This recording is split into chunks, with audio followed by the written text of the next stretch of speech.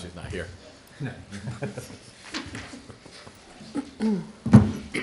Wait a couple minutes. Here, I'll take it. Not more time? Not up to me.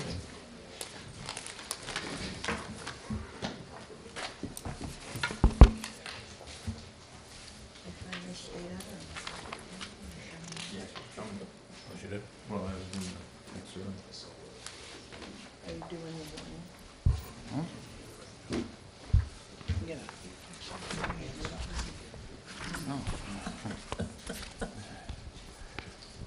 Did you How get dare mine? you? Oh, no, I just showed you.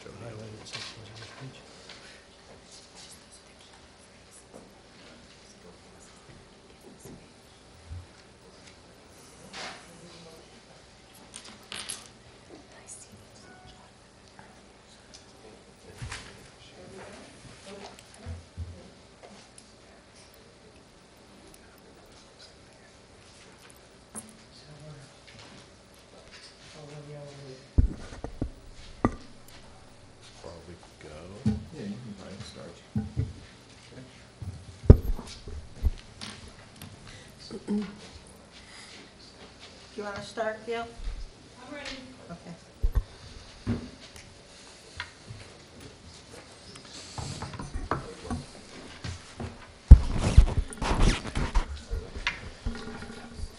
We good, Dolores? The mics are on, yes. Okay. Thank you. I want to call the meeting, special meeting of the Town Council for Monday, November 13th, 2017 to order. I'll lead the pledge. Pledge allegiance to the flag of the United States of America, to the republic for which it stands, one nation, under God, indivisible, with liberty and justice for all. Dolores? Counselor Bello. Here. Counselor Hemmen. Here. Counselor Hurley. Here. Counselor Lutina is here.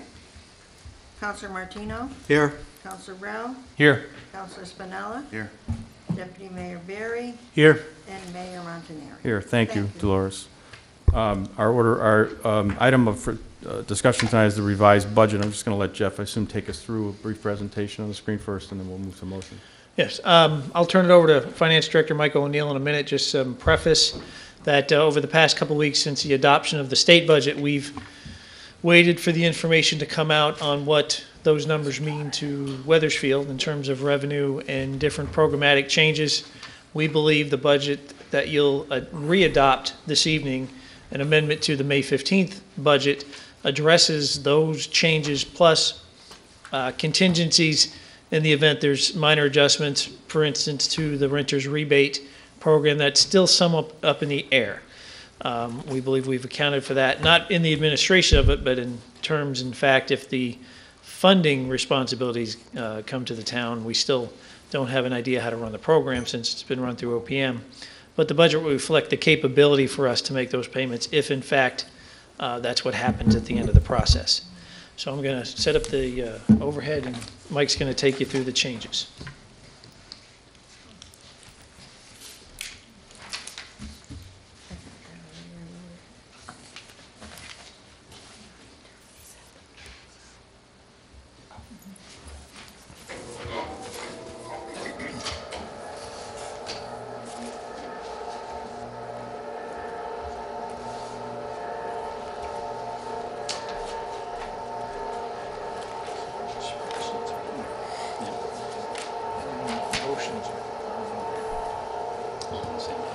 Yeah, it's all on. Okay, so you just page up to get to the motion. Okay, go ahead. All right. Good evening, Mike O'Neill, Finance Director. Everyone see the screen okay? So this is a spreadsheet that you're familiar with. We've adapted it a bit. This is typically what we used to adopt the budget back in the spring. So what we've done is, there, I'm trying to see my cursor. We've taken this column. This is the budget as it was adopted on May 15th. And then in the third column from the right, we've made several adjustments. We're looking at revenues at the moment. And then the final, the second column from the right that says Town Council is what the proposal is tonight. So let me just, I'll take you through this add and deduct column. The first number, $1.5 million increase to the tax levy, is the net impact of all the other changes. So we can come back to that. We have an increase in the motor vehicle supplemental line, which reflects the increase from 32 mils to 39 mils for the motor vehicle cap. We budgeted that in the spring at 32, and law is now 39, so that increases by 162,000. This next group of changes down here in these two categories, these are just all the changes in the various state aid lines as a result of the adopted state budget. And then there's just a couple of more, one minor change, the recording fee changed as part of the state budget as well for historical documents. So that's another $1,300 that we would estimate that we would receive. And then down in the road fund, which is at the end of the second page of the spreadsheet, there are just an increase in the LoCIP and a decrease in the revenue sharing line, and then the net impact there. And then there was a program, the grants for municipal projects, which state budget specifies that has to be used in the same manner that the town aid road is used. So we took it out of, the number didn't change, it didn't go down, we took it out of the general fund, moved it to the road fund. So you see a decrease up in the top in the general fund, an increase here. And then the net impact is, because of the LoCIP add back, is a decrease in the road levy. That's the 280,000. Any questions? I'll jump over to the expenditure side. If there's no question. If there are, unless there's any questions at the moment. So this is just telling us that the taxes are going up 1.5 million from budget to budget? You take the 1.5 less the 280 in the road fund. So they go down 280, using round figures, they go up by about $1.2 million. Up $1.5 million in the general fund, down 280,000 in the road fund. A majority of the tax increase is taking motor vehicles from 32 to 39. That's where a majority of your new tax levy comes from. Do you have, sorry, do you have any indication when the LoCIP money will be approved? I don't. It's See- bonded money. so State Bonding Commission? So arguably next month they would meet? we matter.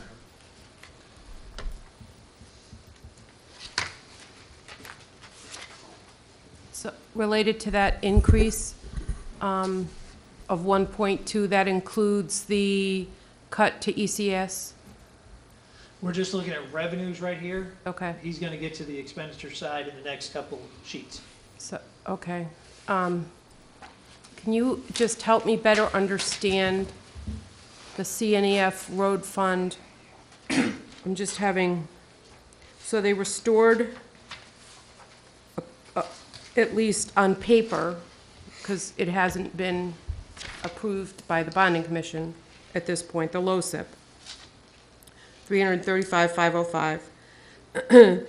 The decrease in the MRSF motor vehicle, That's the revenue sharing related to the 32 mil cap. okay. That goes away. Which they had been eliminated prior to that anyway. And then the state aid for grants, okay, you explained that. Okay, never mind. And then we hold the road fund at $1,500,000. Yep, So the tax levy just adjusts accordingly to stay at the $1.5 million. okay. All right, I just needed to talk it out. Thank you. You had talked about renter's rebate. Is that under the state pilot or is that its own line item? That's on the expenditure side. You'll see an amount in social and youth services, a proposed Okay. increase there. But go up one page for me, please. But if you look at this program here, see the pilot elderly homeowner? We used to get reimbursed for that. It's a state program that discounts real property taxes for certain elderly income eligible. Sure. We used to get paid back for that. we will not under this state budget. So it's a $205,000 revenue decrease to us that we had to make up for because the program still has to be done because we've already discounted the real estate taxes on these parcels for the current year. So that's part of the reason why you're seeing cuts and fills across the board. Do we know, going back to the renter's rebate real quick, do we know what the legislature plans on doing? I know they're scheduled to go in today or tomorrow and Wednesday, and there's rumor that they're going to do something with the renter's rebate, but there's no specifics yet. The assumption is, from the conversations, is that there's about $14 million that is kind of stranded in the state budget that would be applied to renter's rebate, but that's about 2/3 the total cost of the program that is the state spends annually. The expectation is if that money is allocated to the program, the towns would then have to pick up the difference between the 14 to the 22, 21 million that is customarily spent. And that's where we're seeing the 205? We actually, when we get to the expenditure side, we put 270 in is what the amount of the applications Wethersfield has taken for renter's rebate equal about $270,000 for the year. Because the town social services will take the application and submit them to OPM, and then there's a running tally on what that number is until OPM makes the payments at the end of October. So we know what the value of the rebate is. There's just no mechanism to pay those bills at this point. Even if you do adopt tonight's budget with the 270 in it, we still don't know who gets the money and how much, because there's a complex formula based upon not only income but other aid these renters get. So OPM, we're hoping that when this is all said and done, if we have to take responsibility for the program, OPM for this year at least gives us what they would have given the information, the information on each applicant, what they would have given, so we can cut the proper checks. Okay, thank you. So you have, just to clarify, you have two programs, the elderly and disabled, which was a revenue to us, that has gone away as revenue, but we still have to make the discounts on the property taxes. That's one program. Then you have renter's rebate on the other side. Effectively, they do the same thing, one for real estate owners, one for renters. They give them rebates or discounts. Well, why do we have to, I know we budgeted $205,000 for the homeowners. I mean, we're on the hook for that? Yes, Is that, okay. because we've already set to discount on their value, on their home value. So it's already baked into the grant list. Okay. Okay, I'm sorry. So we'll look at expenditures next. And just a few adjustments there. These are the proposals. The first is estimated cost of sending out a full second round of tax bills is $23,000. We have to do that because all the motor vehicles were billed at 32 mils. So we'll bill them for an additional 7 mils. And then when we sent the real estate and personal property bills out back in June, there was no second payment amount, anticipating being in the situation that we find ourselves in. So there'll be a full set of real estate and personal property bills that will be issued for with the second payment amount. So between the cost of generating the billing and the postage, that's $23,000. Here in Social and Youth Services is the $270,000 for the renter's rebate program. And a reduction is proposed on the Board of Ed line for the amount of the reduction from the state in the ECS grant. And then to balance, to keep the mill rate the same as the mill rate that was adopted, again, that's what this is designed to do, requires a $91,000 reduction to the transfers line. And what we would do there is use reserves to make, part of that transfer line is monies that we use to pay, make payments on leases for rolling stock. And we would use reserves to make up the $91,000. Part of the money you transferred in at the end of last fiscal year into the reserve funds. Can I just ask one more question?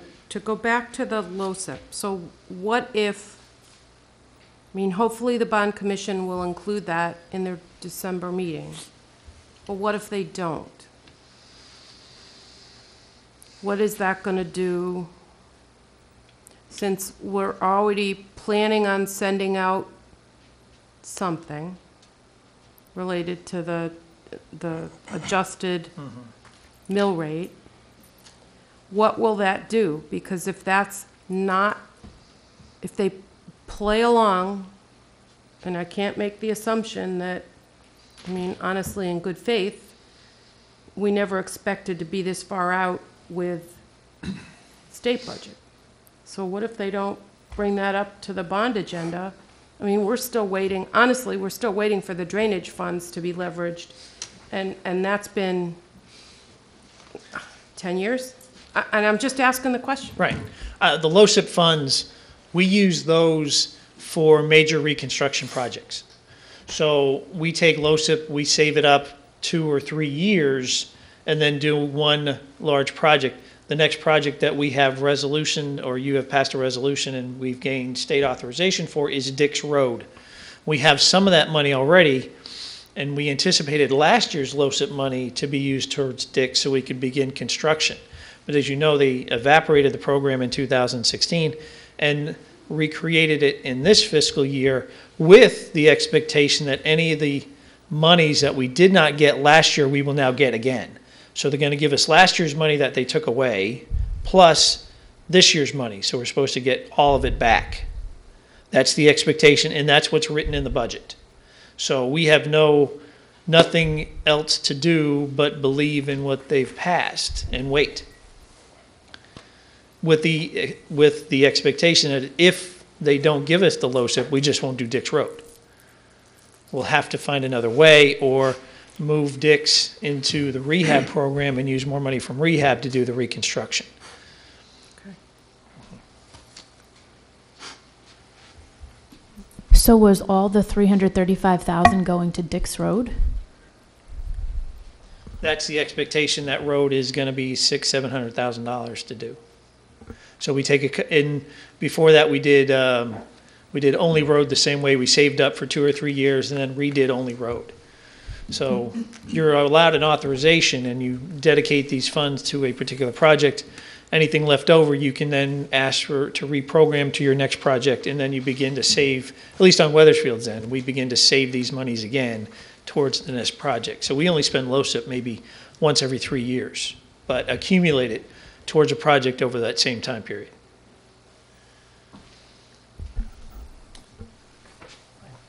Jumping off of LoCIP real quick and touching on the 467,000, it's not on this slide, but it's on slide, I think the last one. 467 ECS cut. Is that going to affect the MBR at all?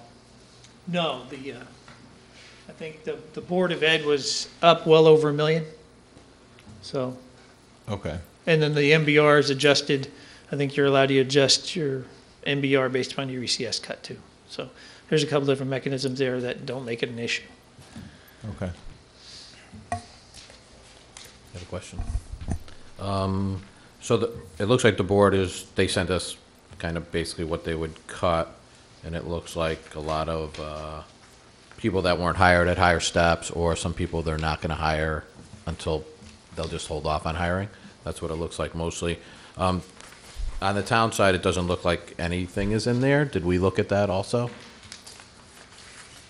Well, we're taking the 500 grand of additional programmatic expenses. So we didn't take a lot of cuts on the town side because we didn't have a lot to give up. We've held off on hirings and so forth. But the number one position we need to add back at this point is physical services, because we got to plow snow here in the next few months. So we're below staff now. We've held off on hiring the floater in my office. We delayed a couple of other ones that were out there, but we don't anticipate not coming back up to the staff we had at the beginning of the summer. We're not adding people, but we're not eliminating anybody. I mean, since we're going up, you know, over $1 million in taxes, you would think maybe we would look at some of that too, from one budget to the next. And maybe look at the board a little more. It looks like they just took some stuff off the top that they were gonna save anyways. Well, again, a majority of the tax impact is going from 32 to 39. Yeah, I get it, but it's raising the taxes from what was adopted to what is now. We're changing the taxes on the town residents. And those are policy decisions you all can make.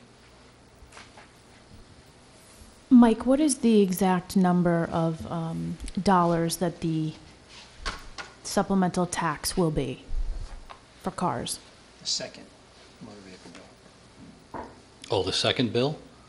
There's two different motor vehicle bills that'll go out. The supplemental, which we do every year for people that bought cars after the grand list date, and that new revenue based upon the change in the way, it's about what is that? 162,000. Then you have the dollar value of the change from 32 to 39, That's going from $5.8 million to $7 million, so it's about $1.2 million. So an increase of 1.4? Yes.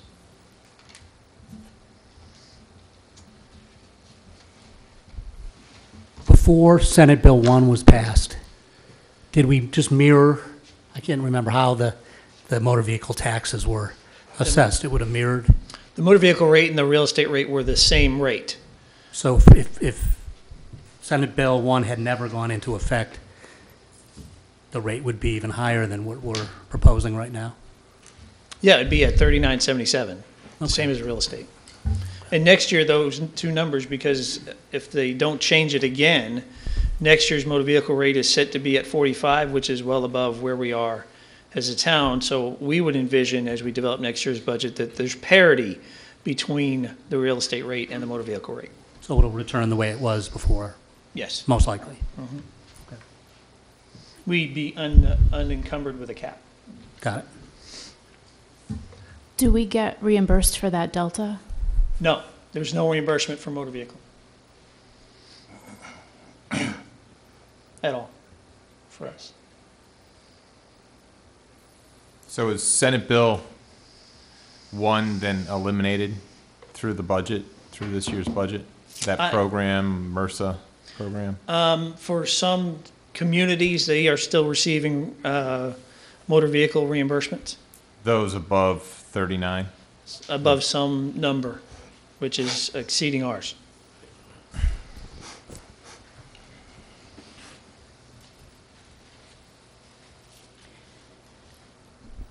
I have a last question. Renter's rebate, if OPM does not allocate the money that we expect, the 270, then we have to not only upfront it, but we won't get reimbursed, correct? Right. The legislation calls for it to be a town program now. And my conversation with the OPM, they read this, the statute is that the towns have to do it. It's not an option. So we won't be reimbursed, and there's no thought that we would be reimbursed. There's no money to reimburse us either, so, you know. Do they approve the rebate, or would we have to approve the rebate? Those are good questions. We have no idea how this program will go forward, other than at some point, the renters who are income eligible would receive a check. By the action tonight, we would be putting that money aside, so we'll have to make up for it in the next budget, correct? You would have to account for this program in your next budget, yes. And the 270 is just the value of the rebate, that's not the administration of it? Correct. Thank you.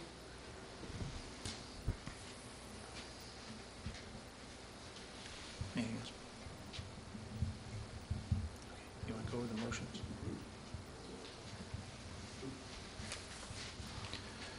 Other So- questions from council on this? Go ahead, Mike. I'm sorry, if you'd like,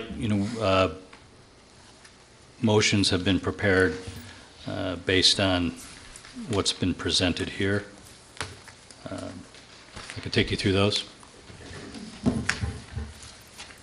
So, and again, these should look familiar. There's a couple that are not here because no changes apply, but they should look familiar to what you've seen at adoption time in past years. So motion number one is just an adjustment to the revenue accounts based on that add and deduct column.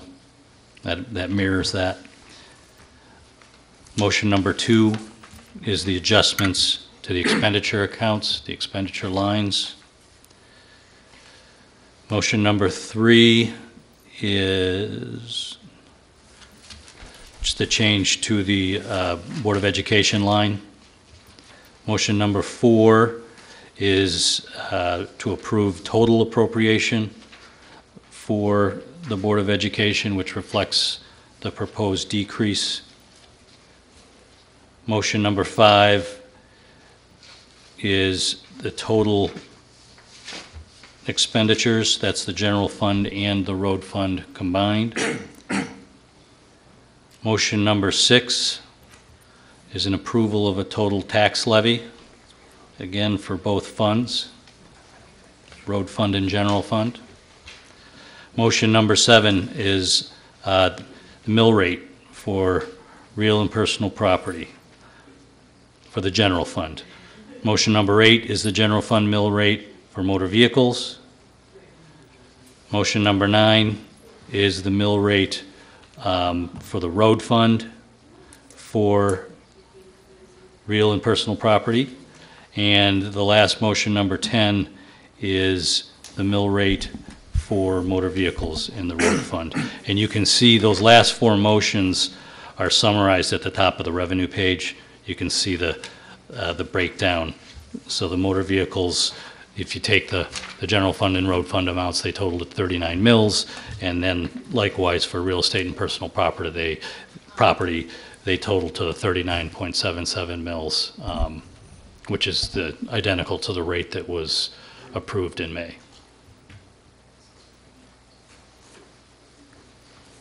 Thanks, Mike. Any discussion about any of that before the motions? Okay. Seeing none, I'll entertain the first motion. Motion that the budget is adopted by the Town Council on May 15, 2017, be here and after is amended as follows. Increase $162,000 for revenue account 42103, supplemental motor vehicle tax.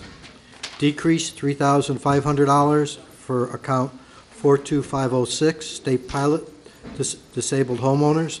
Decrease $205,000 for account 42510, state pilot elderly homeowners. Decrease $1,987, account 42610, Mashantucket Pequot.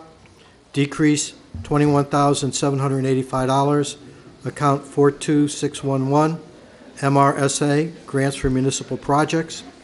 Decrease $940,267 for account 42615, MRSA, revenue sharing.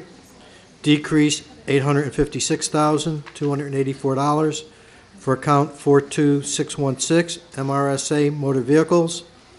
Increase $519,476 for account 42617, municipal stabilization grant. Decrease $467,446, account 43001, education cost sharing.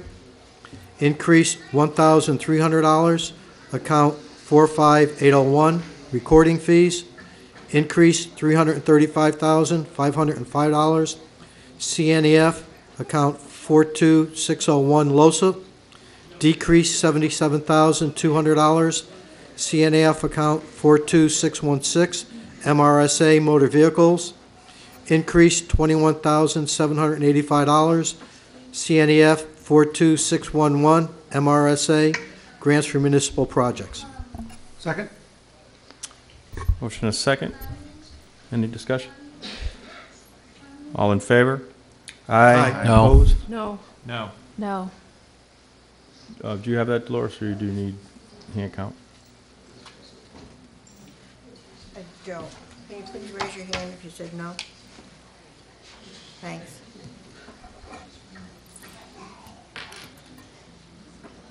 Thank you.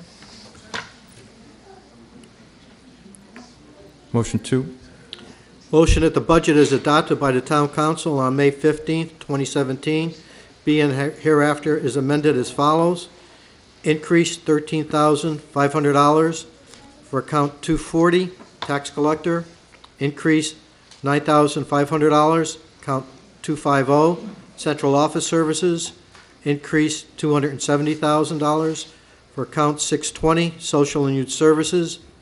Decrease $91,000 from account 950, transfers CIP/CNEF. Second? Motion and a second. Discussion? Mike? I missed it earlier, but one of those was for postage and one was for something else. additional mailing? The actual creation of it? That's Oh, the cost of generating the bills and so it's 23,000 to generate the bills to send with, out with postage, yes. with postage. Okay. And that's taking care of the supplemental and the increase in the mill rate. The two, you'll be doing two separate bills? One to Yeah, the, it's a full, it's a full run of bills like taxpayers would receive in June. It's the same in July, it's the same, it's a full set of motor vehicle for just 7 mills. And then it's the second, we've now calculated the second payment for real estate and personal property. okay. Thank you. Further discussion? Motion and a second. All in favor? Aye. Opposed? No. Thank you. Motion 3. Motion that the budget is adopted by the town council on May 15th, 2017, be hereinafter is amended as follows. To decrease the total appropriations for the school purposes by $467,443. Second? Discussion? Seeing none? All in favor? Aye. Opposed? No. 4. Motion that the total appropriations for school purposes be set at $57,310,439 for the fiscal year beginning July 1, 2017. Second? Discussion? All in favor? Aye. Opposed? No. No. Motion 5. Motion that the town council adopt the town budget as amended by the town council in the sum of $101,463,391 for the fiscal year beginning July 1, 2017. Second? Discussion? All in favor? Aye. Aye. Opposed? No. No. No. Motion 6. Motion that the total amount to be raised by taxes for the town, library, school, and capital and non-recurring road fund purposes combined be set at $86,684,894 for the fiscal year beginning July 1, 2017. Second? All in favor? Aye. Is Opposed? there a discussion? I'm sorry, I missed that one. Discussion? I'm sorry, Mike. Just real quick, on number 6, amount raised, the 86,684,984. That, what is the increase in what we're voting on? The total increase? Total increase is $1,267,951. Okay. Above what was adopted in May? That's right. Okay. Yes. Thank you. Further discussion? Sorry about that. Okay, motion and second. All in favor? Aye. Opposed? Oh, no, No. sorry. No. No. Same no? Motions, you got that, Dolores? Yes. Motion 7.